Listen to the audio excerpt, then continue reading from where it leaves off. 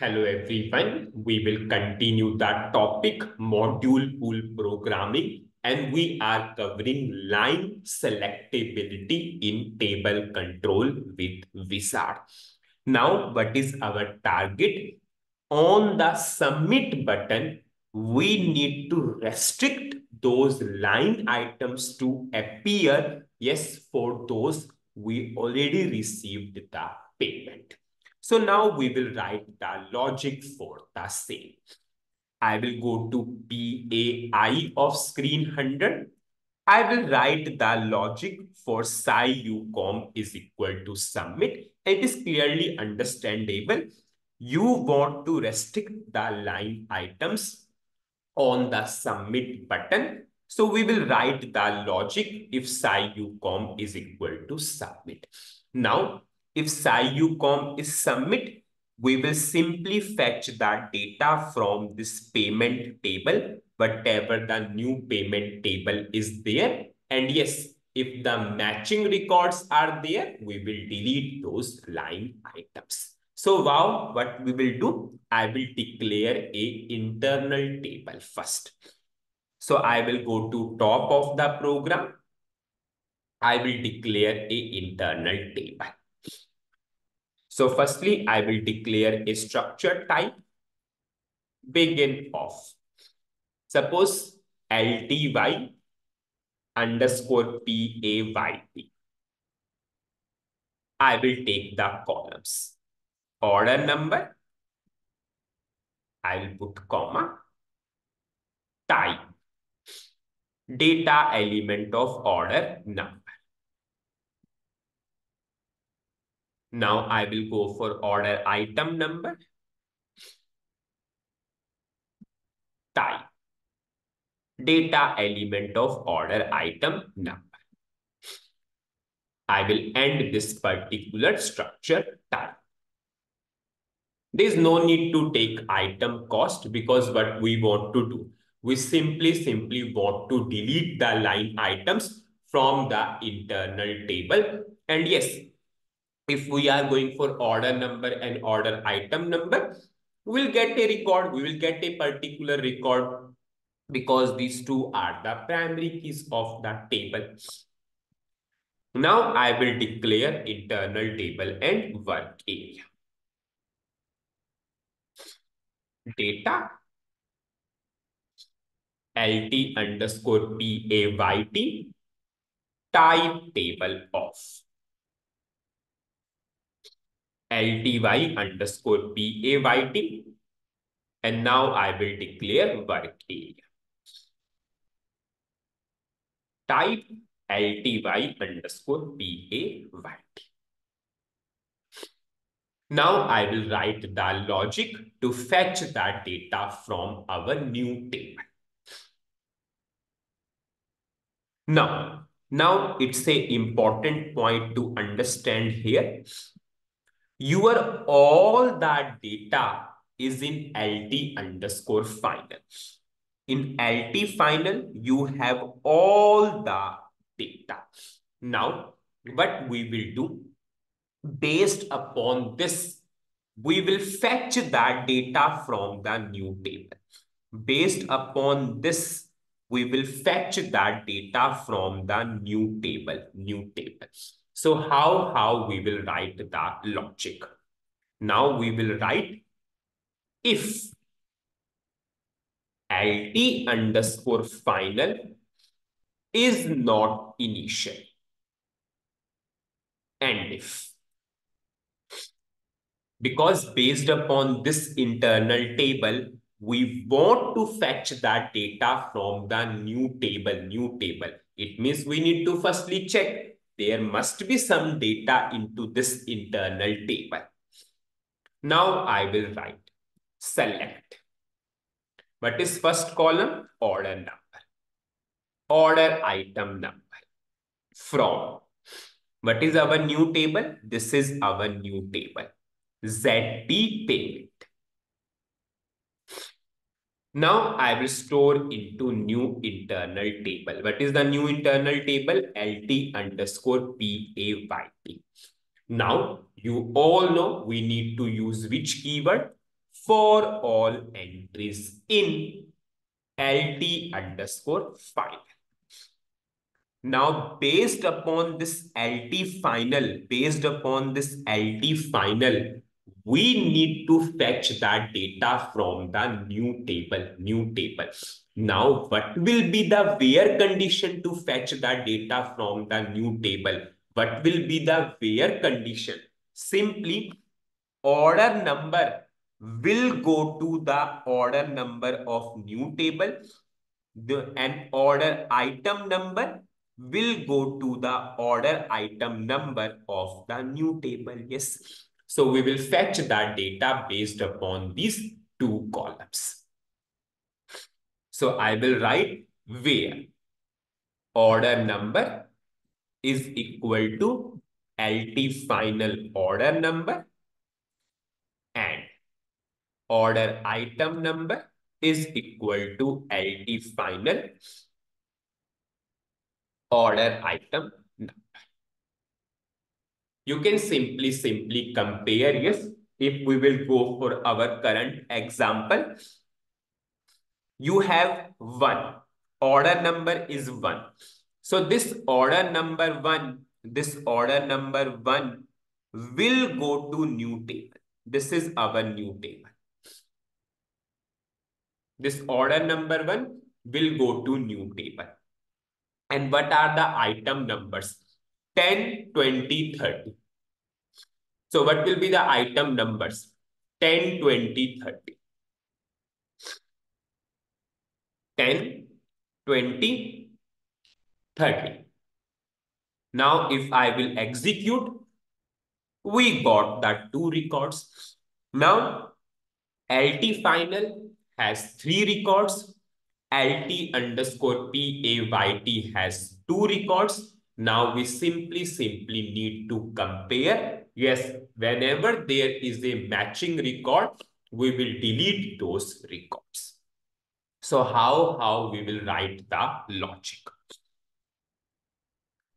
I will go for loop at LT underscore final into LWA underscore final. For every loop, there is a end loop. Now, LT final has 3 records. It means this particular loop will continue 3 times. Now, this LT underscore PAYT has 2 records. Now, we will simply compare. Now, this is the important point. Especially freshers ask lots of queries here. We need to go for loop here or we need to go for read table for the second internal table or new internal table. We can blindly go for read table. There's no need to even think also for the loop. You all know read table always return the first matching record.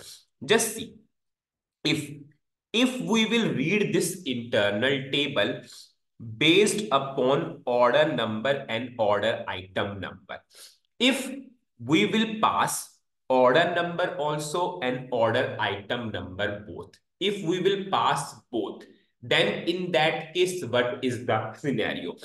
If I will pass order number 1 also, if I will pass order number 10, suppose I am passing both. Have you seen we will always get a single record? Because order number and order item number both are the primary keys of the table and we will pass both. If we will pass both, then you can blindly go for read table. There's no need to even think about the loop. If we are only passing order number, then we need to think about loop, because for order number 1, we might have 10 line item, 20 line item, 30 line item, but we are passing both. So we will blindly go for read table. So I will go for read table. Read table LT underscore PAYT into LWA underscore PAYT. I will write with key. Now you need to pass both. You cannot go for one. Order number is equal to first work area order number. What is first work area order number? LWA final order number. And now we will go for order item number. LWA final order item number. Now, you all know after read table, we will check for size sub RC. If size sub RC equal to 0. Now I will write if size sub RC equal to 0. For every if, there is a and if. Now if record is matching, just think, suppose 1 and 10. 1 and 10 will go to this work area. It will check into this internal table. Do we have 1 or 10? Yes, we have 1 or 10. It means size sub RC will be equal to 0. If the record is matching, we need to delete from which internal table? LT final. We need to delete from LT final. You all know LT final, you binded with the table control. It means you should delete from LT final. Now the most important point here. We all know we have a delete internal table operation. Now you can delete based upon where condition also. You can delete based upon index also. Suppose if I will show you where condition, I am writing delete LT underscore final. Then I will show you index also because that is most important part. Delete LT final where order number is LWA final order number and order item number is LWA final order item number. You need to pass both the condition. You cannot go for one condition. Suppose if you are writing where order number only, if you will delete based upon order number, it will delete all the 3 records. That is not our case. We want to delete 110 and 130. This is one way. Now, if you do not want to go for where condition, if you want to delete based upon index, then how you will write? Here the most important part. Now what people will do here, if they do not want to go for where condition, they will do like this. They will write delete LT final index, they will write Sci-Tabix. You all know Sci-Tabix always return the index of the record. Now this will throw you runtime error and it will give you wrong or it will delete a wrong record also. Just think, Sci-Tabix always changes from loop to loop. Just see. When first record moved to work area, for LT final, Sci-Tabix is 1. Now, in this internal table, we are looking for matching record based upon order number and order item number. It means after this, whatever the Sci-Tabix will be there, that Sci-Tabix will be for this second internal table. But you want to delete from which internal table? First internal table.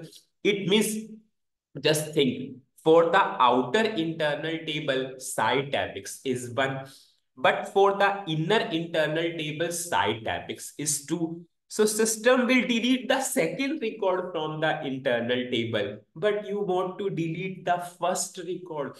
So if you are going for index, it is very important to understand index always changes. If I have 5 loops, For every root, for every record of that current internal table, index will change. So here, what is the best possible solution? Take a variable.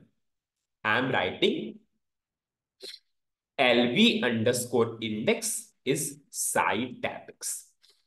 So whatever the side tabix of this outer loop is there, I'm storing into one variable. Now, after read table, side tabix will change. But in this variable, we have the index of the outer loop. So I will simply write LV underscore index. And this is the point where I'm getting so many queries. I'm getting runtime error whenever I'm going for index because we are blindly putting a side tabix without considering that side tabix is different from this and different from this. Anyways, whenever I will show you in that debugging mode, you will get more clarity. Now I will declare LV underscore index. We need to declare also. Now I will simply write LV underscore index type I.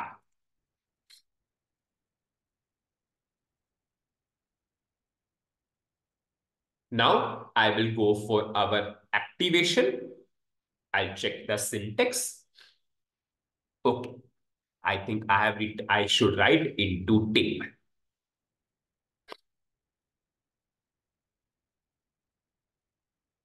Into table.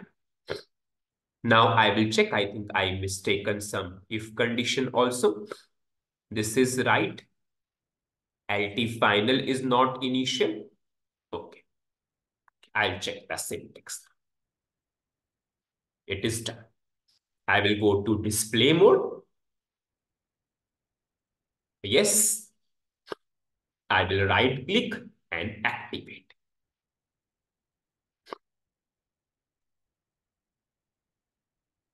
So what is the summary of this particular video? In this video, we simply fetch that data from the new table based upon our data of LT final. We pass order number and order item number. Then our all data it is into this internal table. Our new data is into this internal table. And it is very important to understand we can blindly go for read table because we are passing both in the where condition. If we will pass both, there is no confusion. We will always get a single record. If the records are matching, we are deleting. If you are deleting based upon where condition, no problem. But if you are deleting based upon index, yes, because index has always good performance rather than where condition, then just think at that point of time, you should not blindly pass side tabix because side tabix for this will be different.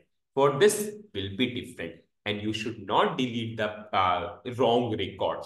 So we took the index of this outer internal table into one variable because ultimately we want to delete from this internal table. So I deleted based upon that index.